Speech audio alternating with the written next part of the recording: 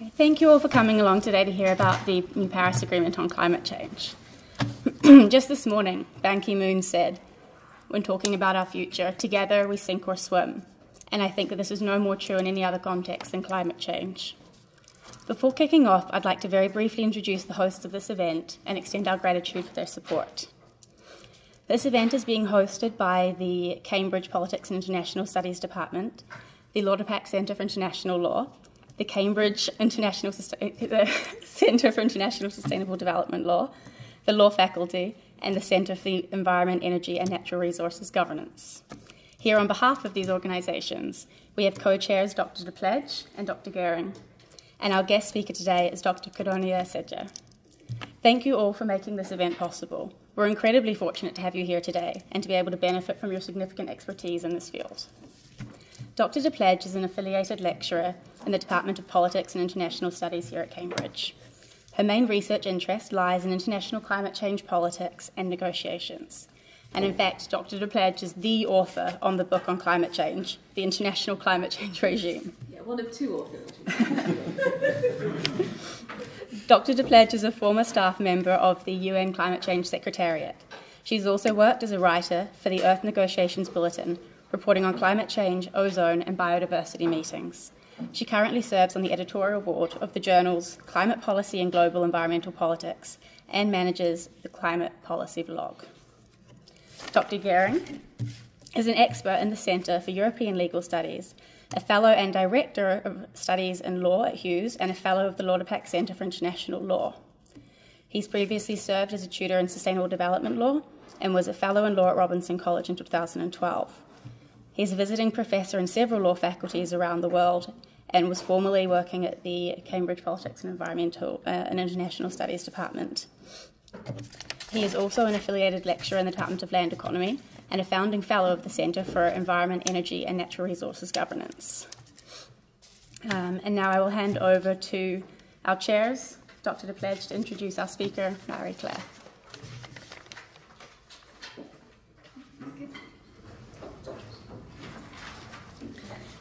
Thank you very much for that introduction. Now, I was very pleased to be asked to chair this meeting here today, which is aimed at giving us all a chance to reflect a little bit more deeply on the Paris Agreement. Now, I was particularly pleased to be here because it's been, 6-7 weeks since the agreement was adopted?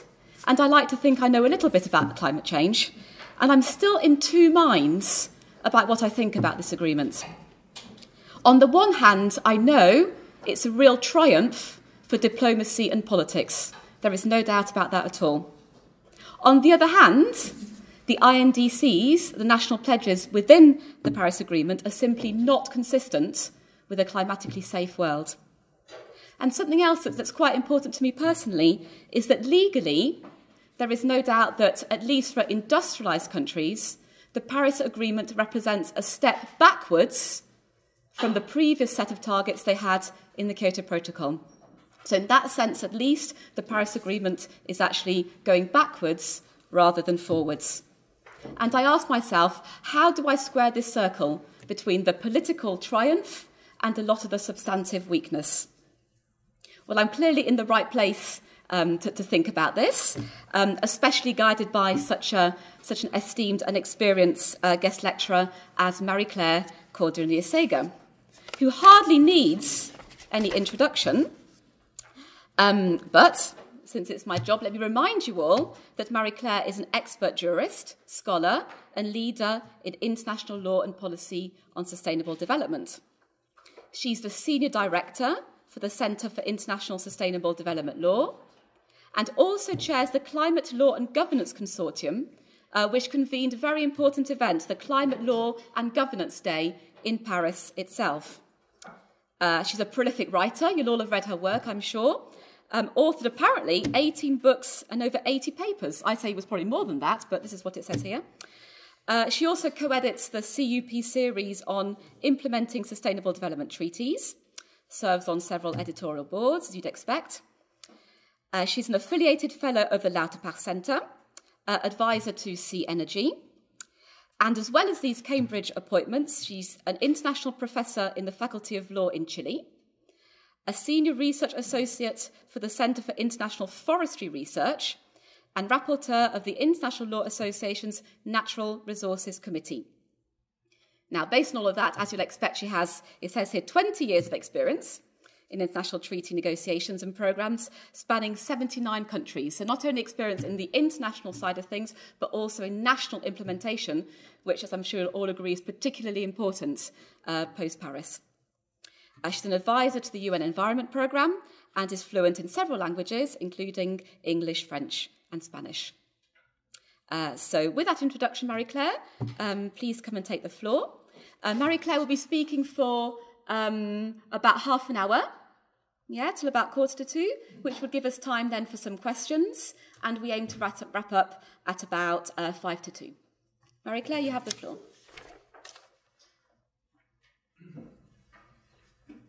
Thank you very much, Joanna. You know, I had no idea that you'd been with the ENB.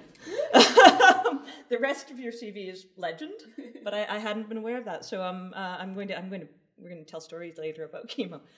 Hello, and I guess Amanda, you deserve all thanks, especially. We had an early version of this talk in the Lauterpacht Center a couple of weeks ago, and Amanda came to me afterward and said, there are actually a few more people at the law faculty who would be interested in this. And I said, no, not really. You are proven correct. I am proven wrong. I believe you're interested now. Thank you so much for coming and for taking the time out from your very busy studies to talk about this agreement. I'm going to do 2 Know Your Audience questions. How many people have laboriously and painstakingly read through the entire text of the treaty? Oh, you're sad. Okay, that's too bad. My sympathies for the 10 of you put up your hand. The rest of you, quite reasonable. And then, how many of you have ever been part of an event at a climate change conference of the parties? Yep, okay, well, I expect that, Climate Law and Governance Day counts. Yes, obviously. Okay, good. So we have a mix of experience in the room. Some people who don't spend all their time reading boring footnotes to equally boring international treaty language, and some people who have buried themselves in the frequently depressing context of climate change negotiations, which recently hasn't been quite as depressing. I'm not going to answer the challenge that Joanna has put forward, except by my usual optimism, in terms of whether or not the Paris Treaty can get us where we want to go. Partly because of my own view of international law and how it intersects with public policy and with governance systems. I think that international treaties can achieve a certain set of targets and provisions which governments have agreed to achieve. I think for the rest, we all need to be involved to actually make it happen. And that includes just as much national and local decision makers as it includes civil society, the private sector, investors, and others. So I'm not going to say, can the Paris Agreement alone get us somewhere? What I'm going to say is this is what it does do and the framework that it sets in place. And now the question is implementation, and here's a few challenges we might want to consider. All right? So it's a bit of a nuanced answer. I think in terms of context, probably only time for 2 minor caveats / footnotes. First, the lawyers in my research institute, which is a research and education charity based at McGill in Canada, but with folk here in Cambridge and Nairobi and in Santiago, Chile, we had lawyers on about 40 delegations advising their heads of state or their ministers. So my view is conditioned by their struggles. The High Ambition Coalition, the Most Vulnerable Countries Forum, the hunger strikes in Warsaw, the incredible shifts of position by the Philippines from we want to develop our oil, thank you very much, to we're forming a new coalition of most vulnerable countries. All of that drama is kind of part of, for me, what has gone into this text. The terrible failures in Copenhagen, the successes, modest though they were in Cancun and in Durban, even the earlier meetings, which we were involved in hosting in Montreal, the very first meeting of the protocol when we realized that it wasn't going to work, which for international lawyers is a little bit disappointing. That informs my view of the treaty. Some of what I tell you won't be found in the treaty text, I guess is what I'm saying. Second point, equally important, is that international cooperation is about more than law. International negotiations are about a grander type of politics. And in Paris, that was hideously apparent for all the wrong reasons. And what I mean, of course, is that 3 weeks prior to the meeting of the world leaders, there were some terrible attacks. There was loss of life. The law faculty that co-hosted our event, Climate Law and Governance Day, lost family members, friends, close colleagues of their faculty itself, and family of the students. And when the governments came together 3 weeks later, they were faced with the same kind of choice, and it was apparent in every intervention and in every request made by the French chair that we probably haven't seen since the Doha trade negotiations were launched right after September 11th in the US. And it was actually a choice that we as a group were faced with as well as co-hosts of the law and governance stream of the discussions, because essentially we were asked, are you going to cancel? You know, after this has happened, it's not safe in Paris. And we were reminded by our Parisian colleague and our South African colleague, who probably had a right to say, if you cancel, who wins?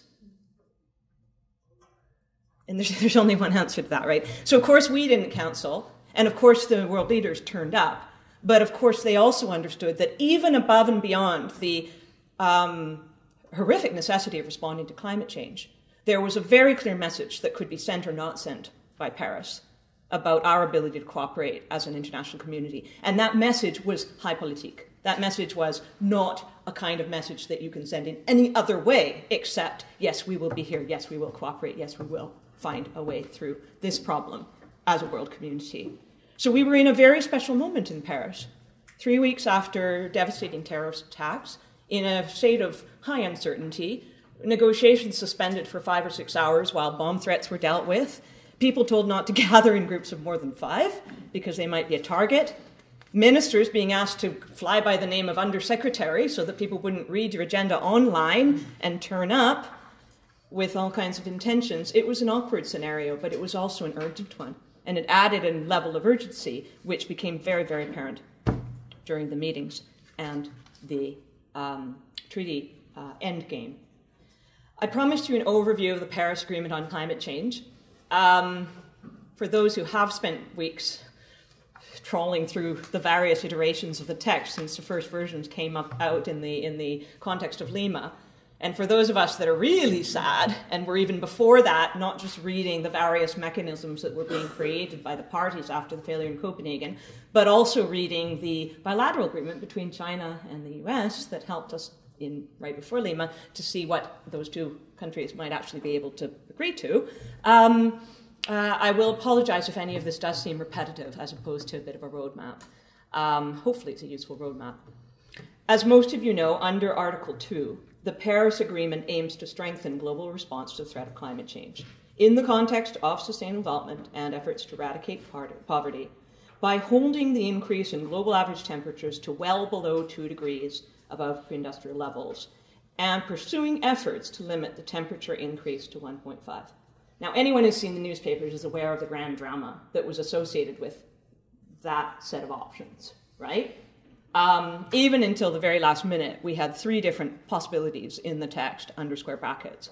I tend to be a bit agnostic about square brackets. On the Monday of the final week of the negotiations, I was speaking in the International Chamber of Commerce to a group of mainly international arbitrators and lawyers who admitted freely to me that they hadn't spent more than 1 or 2 build minutes on climate change in their lifetime. And my chair, an amazing lady, truly, was walking through the draft text that had come out and was counting square brackets. She was actually counting square brackets 1 by 1, which you just don't do, right? 1, 2. No, come on. You're bracketing one text. And obviously she wanted to make a point at the end about the thousands that were in the text, and I nudged her and I said, I know you don't do much on climate change from our talk before, but you know, for those who are actually working on this, we're aware there's only 7 choices left in the whole text that are meaningful. I just wanted you to know that so that you didn't stand up and, you know, look silly. And she said, thank you. And you could see her abandon her effort to quit. That was because we knew very well that those 7 or 8 choices that were meaningful, do you or don't you, hold people to the commitment on ensuring that human rights are respected in your adaptation and mitigation measures. Do you or don't you take a high ambition target? Do you or don't you include liability and compensation as well as recognition of loss and damage in the text? Those were the choices that were still remaining to be made, and they were going to be made by heads of state. At a certain moment, the French presidency was going to be telephoning Obama and others and asking for permission to change their own negotiator's position, and that was what was required. What does the treaty then do? It accepts basically the highest possible ambition, carefully worded to be sensitive to 2 sets of concerns. One was the coalition of most vulnerable countries and high ambition countries that had built over the course of 4 or 5 months right before the agreement, and their willingness to commit to something that was even higher ambition than 2 degrees. And the other was the concerns of the 40 or so countries that, because they don't have very large final emissions, they don't have high emissions themselves as a country, a lot of other countries think are irrelevant, who are going to lose their very existence as countries if climate change isn't kept below 1.5. You can imagine most of the small and developing states that I'm referring to. We had lawyers advising several of them. They've been desperate now for many years, but they're also getting really good at negotiating. And what you find in the end is a recognition of that, pursuing efforts to limit the temperature increase to 1.5. Now, anyone who does an analysis of the bottom-up 185 country action plans on climate change that were submitted as, back before Paris, intended nationally determined contributions, can see very clearly that the commitments that governments were prepared to make in Paris or right before Paris won't get us there. Some of the numbers I've seen say that it will be around 3.7 degrees warning, which means we lose not only all of those 40 countries, and everyone's seen the papers lately, becoming a migrant isn't really something that everyone aspires to, yeah? And we also lose most of our coastal cities, most likely, yeah? So this is an issue. It's a problem. But at the same time, it's the best illustration of what those nationally determined contributions, they lost the intended, which I see as something that's actually quite positive, in order to help us to understand what the bottom-up approach really means. So Article 3 brings in to the treaty framework those nationally determined contributions, those climate action plans that are being registered by, I think it's 188 countries now that have handed theirs in. Yeah? There's a slightly lower number of nationally determined contributions because the European Union hands theirs in as a block, yeah? But essentially what you're dealing with then is a set of commitments, not just for adaptation, not just for mitigation, but also for specific measures that they'll take. And they're widely diverse. As a lawyer, of course, I noticed right away that almost all of them are talking about legal and institutional reform. So that's a huge amount of work that's waiting for us, just as people working on law.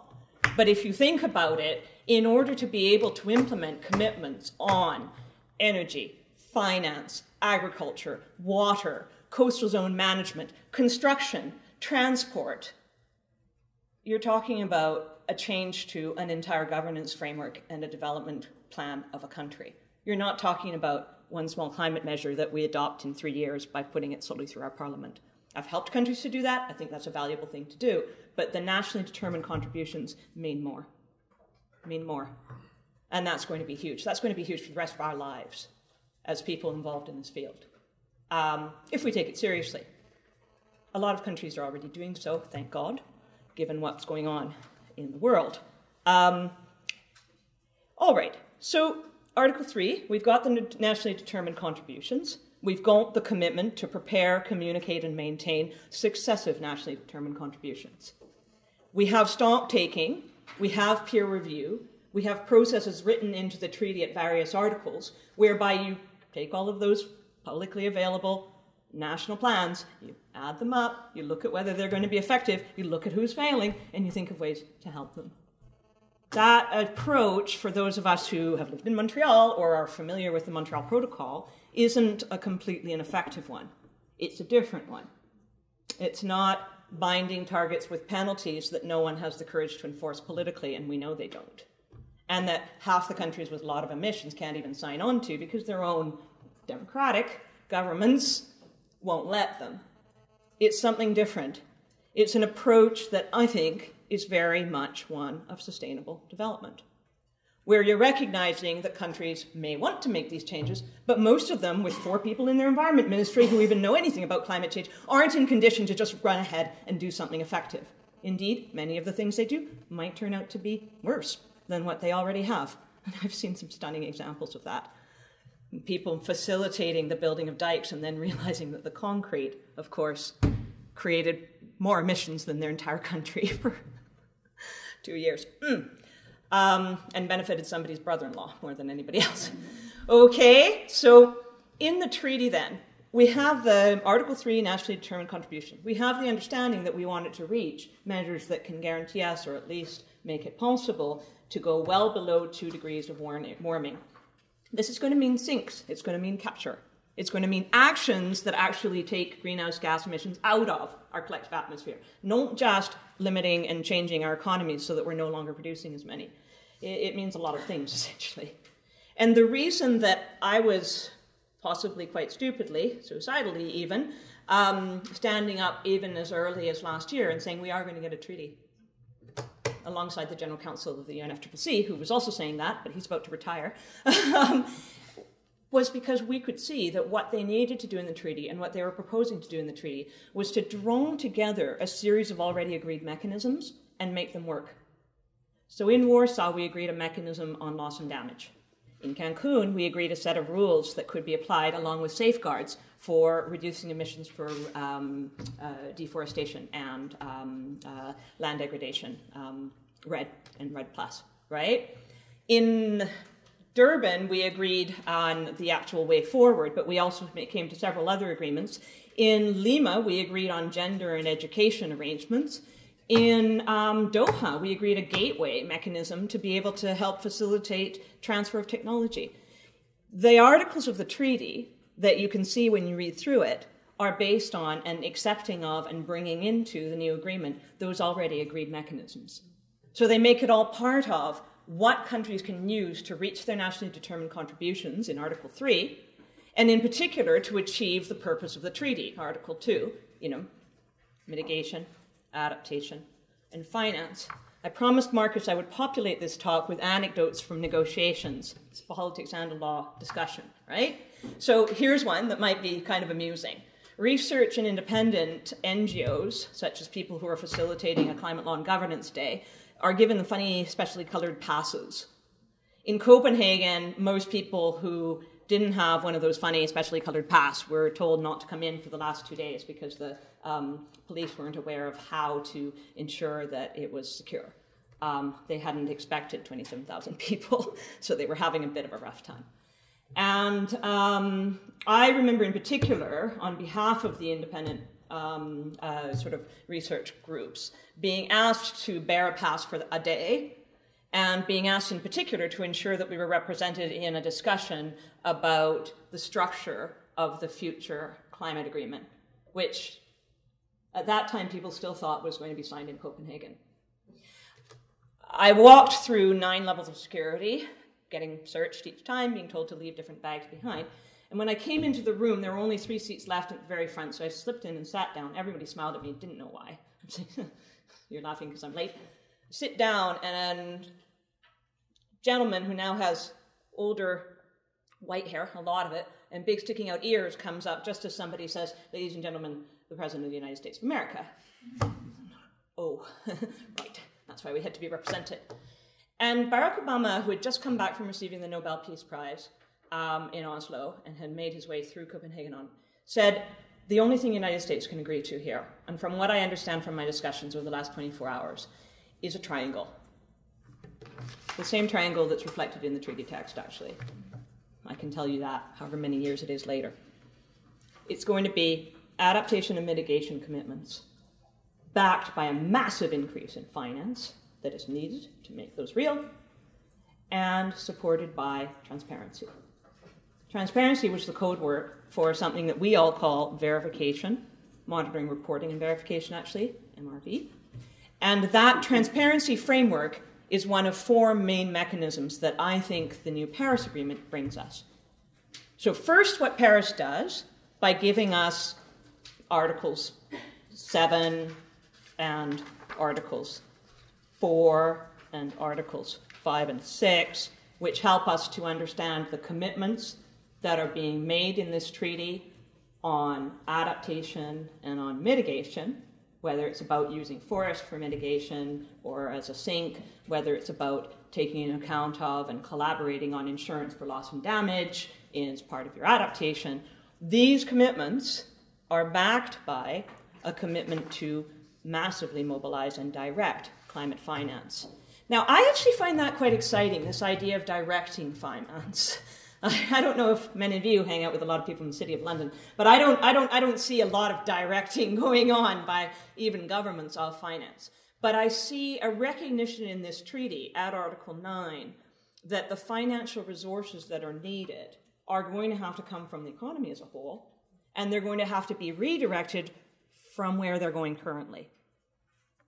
Now, I know not everybody participates in divestment decisions, nor should you have to, but if we are looking at this as an actual transformation of the world economy towards something that over time peaks and then goes down in terms of the amount of emissions that it generates, a low carbon, carbon constrained, green economy, whatever you want to call it, then yeah, some of that finance that is currently going to carbon intensive investment is going to have to be redirected.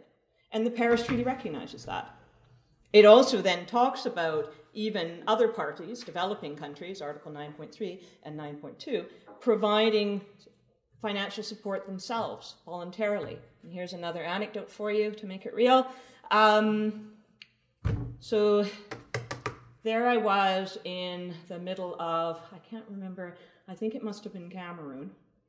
And there was a parliamentarian who kept boots, Wellington boots, behind his desk because he was in charge of disasters, national disasters.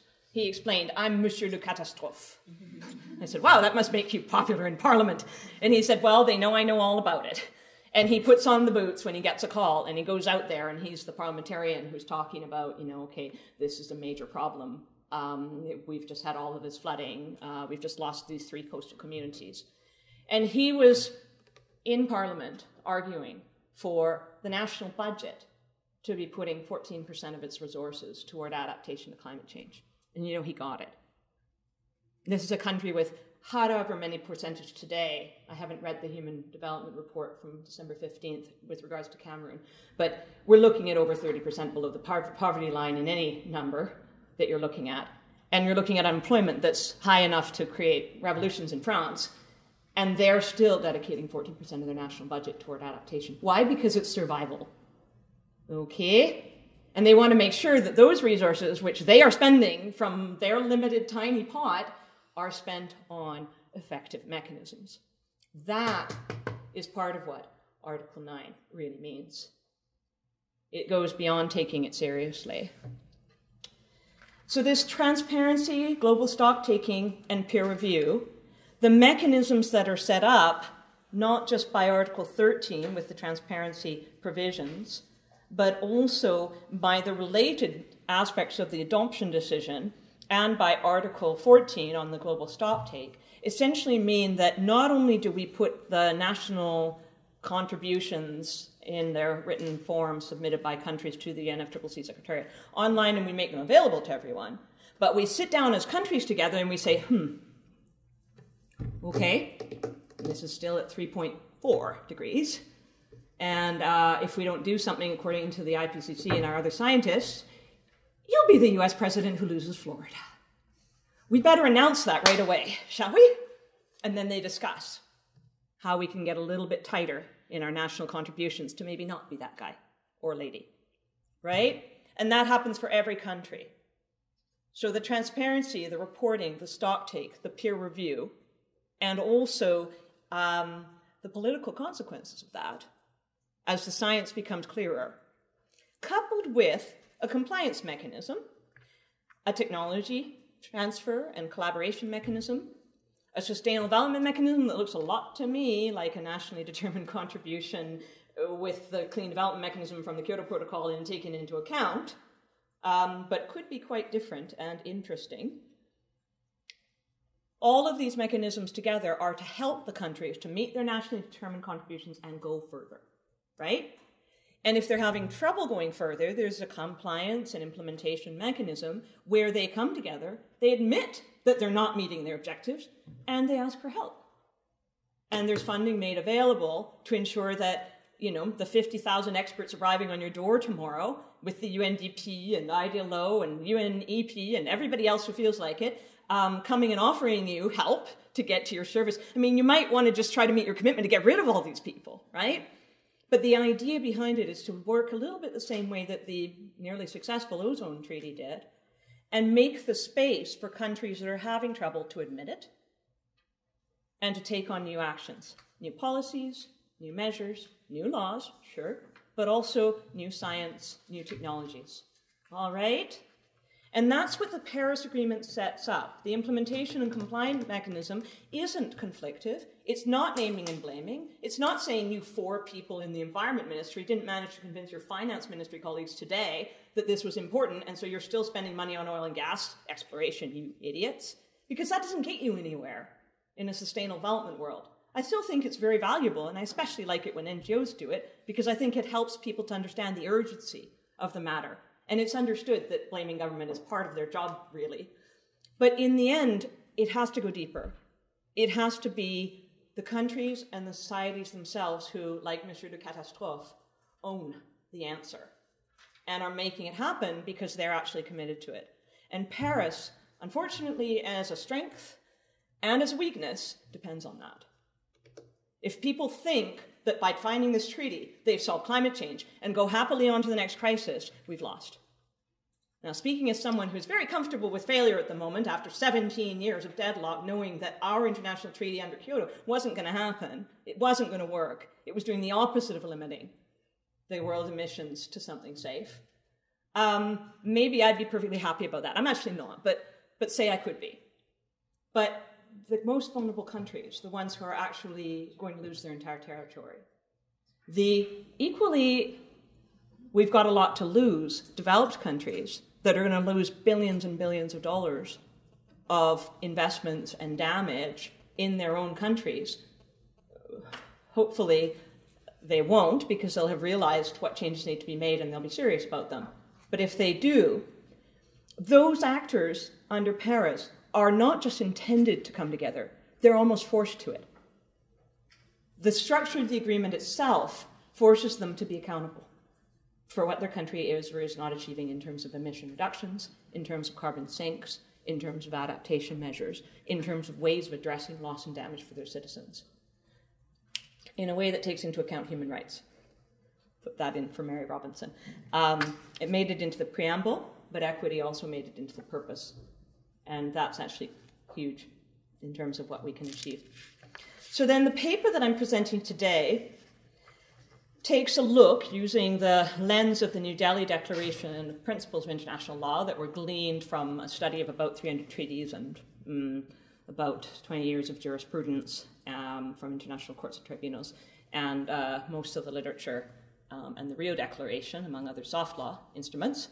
The 7 New Delhi principles include the duty of states to ensure sustainable use of natural resources, the principle of equity and eradication of poverty, the principle of common but differentiated responsibilities, and you can take into account different national circumstances and different capabilities under that one, the principle of the precautionary approach, principle of public participation, access to information and justice, good governance principle, and the principle that economic development needs to integrate the social and environmental aspects of that development.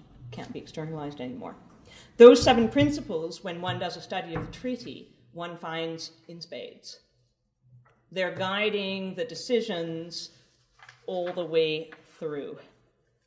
In terms of public participation and access to information and justice, just to pick one, the adoption decision at paragraph 14 recognizes that without that public participation, without that access to information, without that accountability mechanism that societies need to be able to apply, we won't have success in the new framework of Paris, established by Paris. We won't have the global responses to climate change that are needed.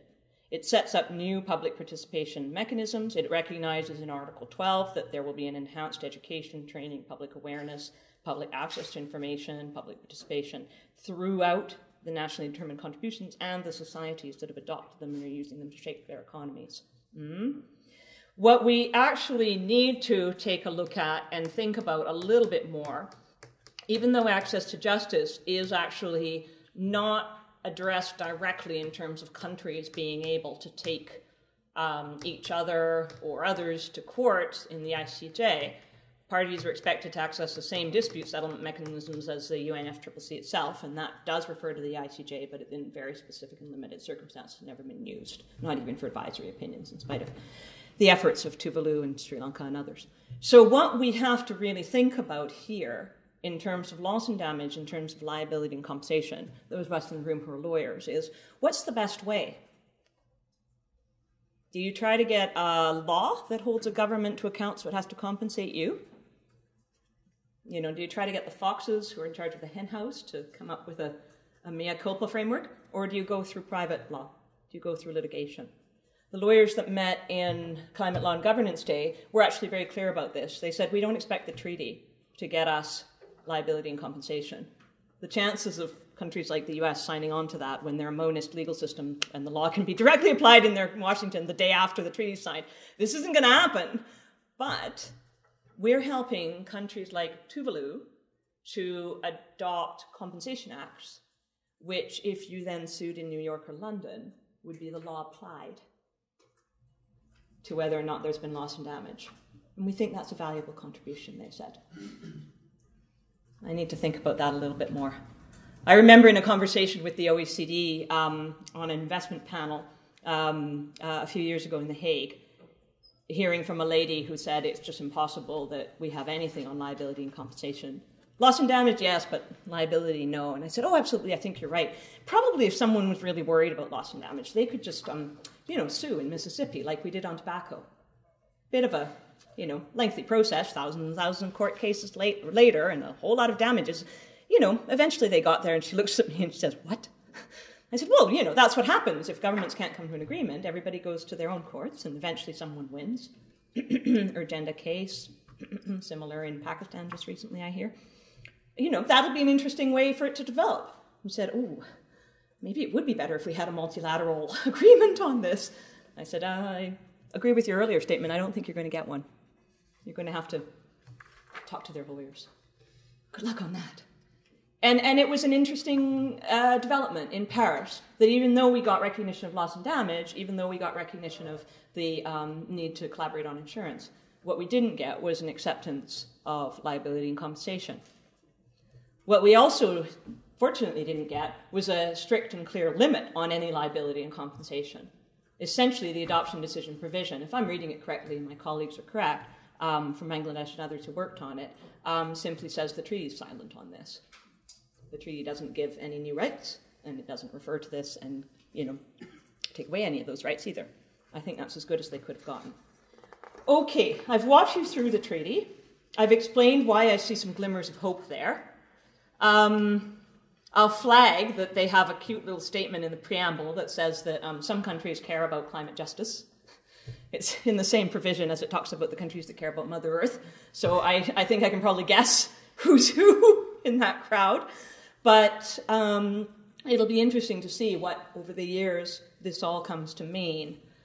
What I think we need to take home as a concluding message is that, one, the implementation quite deliberately depends on the efforts of all the countries that were in the room that made the commitment, not just their governments, but their universities, their lawyers, their investors, their civil society activist groups, their politics departments, their research centers.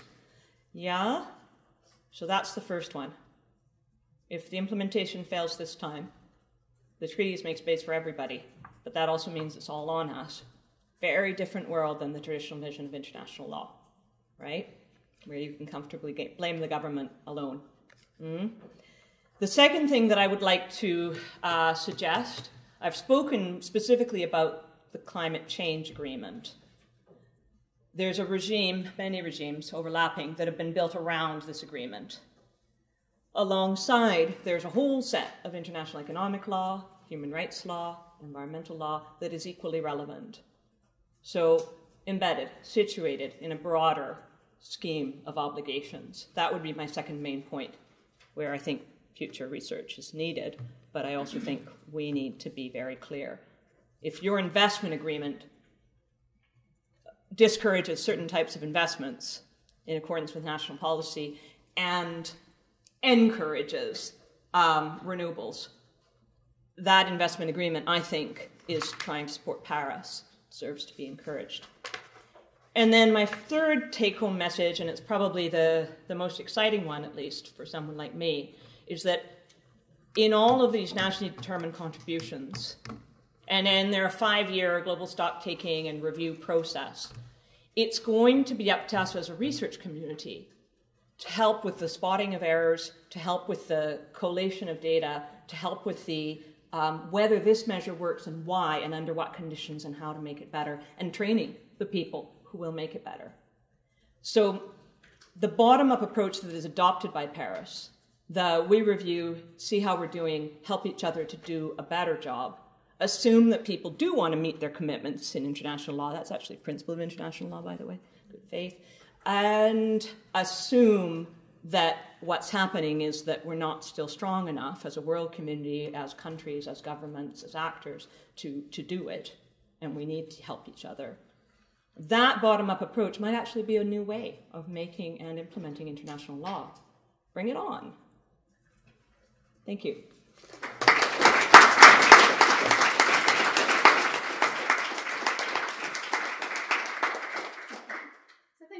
Marie-Claire, for that fascinating talk. I think I'm veering a little bit more towards the optimistic side now, although I still have a few doubts in my mind.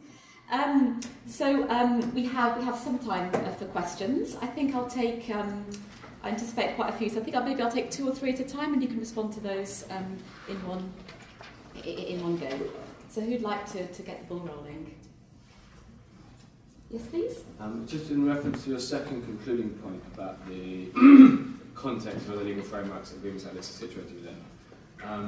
And my understanding of this is that that's where energy needs to be focused, how the implementation of legally binding treaties like TPP, TTIP, TSA are going to be operationalising the targets which can take us towards or away from the kind of outcomes we want from the Paris Agreement. And so looking at those legally binding treaties is actually where people who come from this politics should be applying their energies, because that's where the legally binding treaties are. And I'd ask a response to that. Excellent. Okay, I think there was a question here. So yes, please. Thanks for your very insightful speech. And I would like to ask you specifically in relation to the indigenous people and the climate change. Could you elaborate a little bit more about your observation and what are things that are newly added in this agreement? Mm-hmm. Yeah, very interesting point. Yes, thank you. Okay, another one to add to that mix? Yes, please? I was just wondering, Marie-Claire, if you could elaborate a little bit more on the fact that the enforcement branch that was in Kyoto was not taken up again. I understand that generally that's politically more difficult and that we're going towards a facilitated, agreement, but I'm just wondering what the impact could be with the absence of a state. Okay, nice range of questions there for you, Marie-Claire. Yeah, it is actually. I'm just realizing that among the documents that I left in my kitchen counter was the copy of the treaty itself. Luckily, the paper cites it in ad nauseum, actually, probably. But, okay, so starting with the issue of economic instruments and economic treaties in particular, I'm a man after my own heart, because, of course, that's one of my main areas of research. And I do, you're absolutely brilliant, thank you. And I think, in particular, what I think international economic agreements do, and one of the strengths that I think we can draw from those regimes, whether it's the sort of large mega-regionals or whether it's a small bilateral between Central America and the European Union or Canada, Mexico, and the USA, is a deal. There's an economic deal that's being given there, which from a sustainable development perspective should not be discounted. The idea that we will give you market access, Peru, to the US, bilateral trade agreement, but only if you're willing to accept certain transparency and other provisions to ensure that the wood arriving isn't illegally logged, so that our market isn't becoming the incentive for denuding of your forests and climate change. Now, I'm actually citing, obviously, from a real trade agreement where there is such a set of provisions, and there has been resources put toward inspections of exact shipments to find out whether the wood was illegally logged. It's not helping the grand problem of illegal logging, but it's starting to move toward a globalization that means something, where just as you're not supposed to take illegal timber as your business model from US forests, you also can't do it in Peru and sell it in the US. I do see that as positive. But, and this is where I get to my second point on the economic agreements, legally binding, etc., they're also facilitative in a special way. You can look at a trade relationship or an investment relationship between two countries or even an entire region, and you can point to what products are being traded, which ones will probably increase if you take down the tariff barriers, and by how much, what their social and environmental impacts are. We even have sustainability impact assessments, environmental reviews, environmental assessments we call them in Canada, but what we actually do is called meaningless. What we can see there is a possibility of looking at specific trade flows, specific investment flows, in specific products or services, and an intervention point. At the border, we either tariff you or we don't, and by this much. In our departments of investment promotion, etc., we either incentivize you or we make it more difficult through additional, quote, red tape. And that is a very special contribution. I'm talking in terms of renewable energy and climate change, but you can look equally at some of our other biodiversity, desertification, or other large conventions. So I believe that these have to be firmly linked. I don't see any argument as an international lawyer to someone who is holding up, well, you know, that's just your idea that illegal logging isn't a good idea. Number one, it's illegal in your country. Okay, so don't tell me you support it. And then number two, of course, we've got all of these binding multilateral, almost universal treaties which say that we're trying to reduce this from being done. With the Paris Agreement, we say we're trying to get carbon sinks through forest. So all we're doing here is we're using that one intervention of trade policy to be able to achieve that specific cut in the flow of illegally harvested timber and change those incentives. Great. Yes, it's a good start. And is it binding? Only as much as the people who are signing the agreement and able to control the trade can make it binding. If all you've done is deviate the trade to China where it can be used for even fair trade or FSC certified wood, because 40% can come from unknown sources, we haven't tightened the system enough. So that is the caveat and also the weakness of that argument. But I think it is an important part of it. We had a quick question on Indigenous peoples' rights, and I'll try to address it quickly.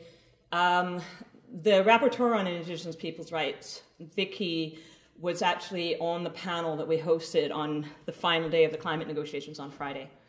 And she was incredibly eloquent about not just what Indigenous peoples' rights meant in the context of this treaty in terms of adaptation, mitigation, finance, participation in decision-making, and why it was so important that any measure that a government takes on climate change has to take into account and involve Indigenous people. But she also spoke very, very well about the contributions that Indigenous people can and do make already to adaptation and mitigation. And she said that even though the measures that were being contemplated at that time in the preamble of the treaty and are there, saying that we need to respect and consider and integrate, take into account Indigenous people's rights and all human rights in our measures, she said that only gets you halfway. She said that Indigenous peoples are players, and they should actually be able to be part of the efforts, and they should be recognized for the part they play. And I think she was very wise in saying that. It means that Indigenous peoples and all those who care about human rights aren't confined to that one provision of the preamble and a reference to equity in Article 2. They're part of the public participation arrangements, they're part of the adaptation arrangements, they're part of the technology transfer arrangements when we talk about traditional knowledge that can be shared. So they're part of the entire treaty. The question that I'm going to be asking the folk who are designing the rules for the financing, and especially the Global Climate Funds, is, okay, so what does that mean in terms of some of the financing also being provided?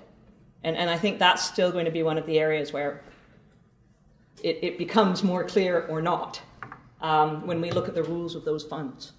and who can apply and how. Because in some countries, just the fact that it's only your national government that can apply makes it inaccessible, right? So that's going to be, I think, one of the key issues that we need to look for here. In terms of enforcement and the Kyoto Protocol, I have a friend who's working on a paper on exactly this topic.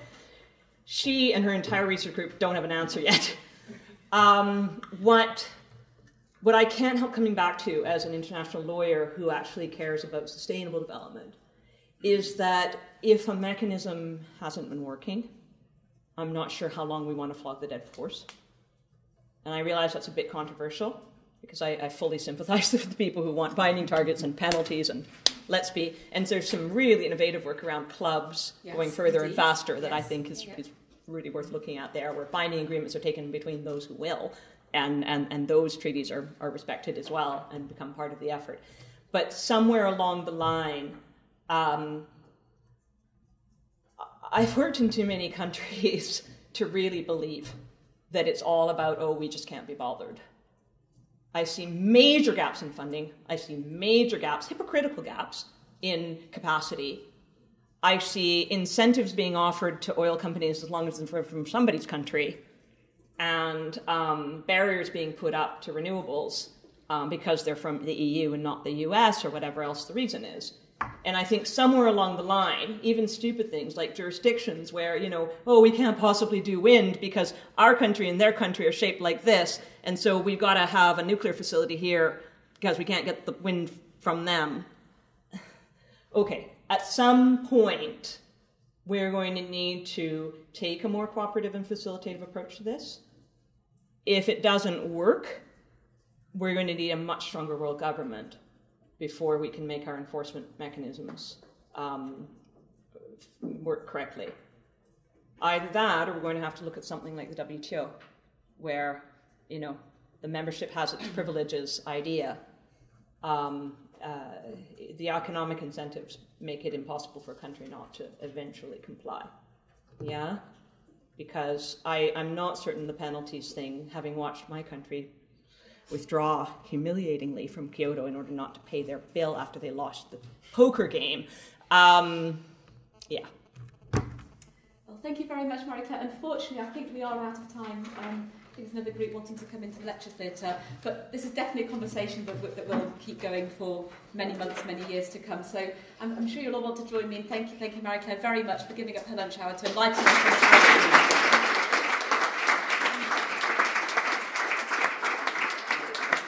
And I'd like to thank all of you, also on behalf of the law faculty, especially Joanna, colleague from Polis, to joining this conversation. We see it more as a start of a conversation rather than the end.